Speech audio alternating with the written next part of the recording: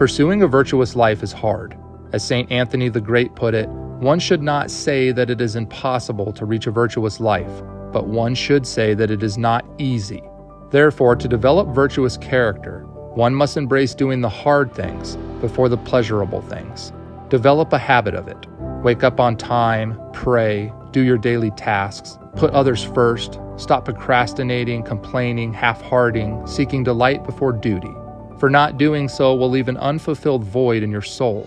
As Scripture says, I will go forth and overflow with delights, and I will enjoy good things, and I saw this too is emptiness.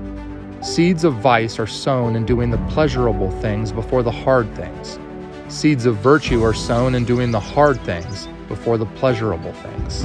There is no wrong in enjoying the pleasures of life, a tasty meal, a relaxing trip, a good movie.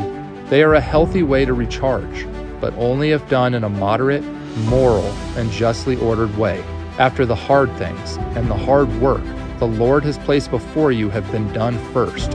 The path of least resistance leads to crooked rivers and crooked souls. So do the hard things. Make God's will your will, doing what you ought before doing what you want. This intentionality day by day will habituate the characteristics of virtue within you.